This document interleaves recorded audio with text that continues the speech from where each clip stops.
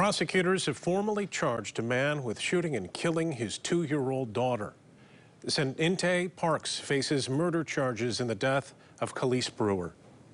Target 8 investigator Ken Kolker is live in studio now with what we've learned about the charges. Ken. Brian and Sue, the Wyoming police chief called it one of the most tragic examples of gun violence she's seen in her career. But police still aren't saying what led up to that. They do say it was not an accident. 26-year-old Parks, already on parole, is charged with open murder, discharging a firearm in a building causing death, being a felon in possession of a firearm, and 2 counts of felony firearm.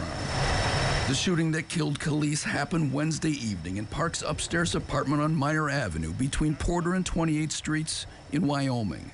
I cannot believe it. Khalees' mom, Cambria Brewer, told News 8 that she had dropped off her daughter at the apartment on Monday for a visit and was planning to pick her up Wednesday evening. But before that could happen, police say Parks shot and killed the girl, then shot himself. He was hospitalized and is expected to survive. A paternity test confirmed that Parks was the father of the girl. A judge had ordered him to pay $167 a month in child support in December.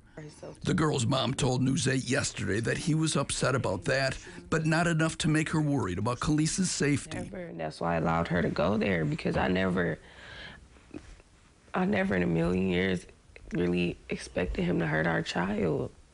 I would never think in a million years that he would do this. It's no indication at all. Because if it was, I would have never let her go over there. Parks was on parole after his release from prison on a 2012 armed robbery conviction.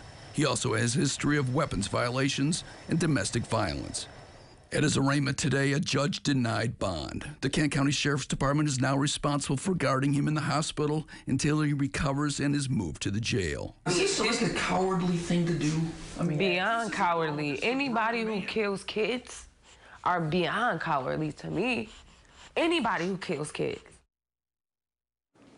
Parks is expected in court February 23rd for a probable cause hearing, then March 2nd for a preliminary hearing to determine if he'll stand trial. If convicted of the murder or shooting causing death charges, he faces life in prison.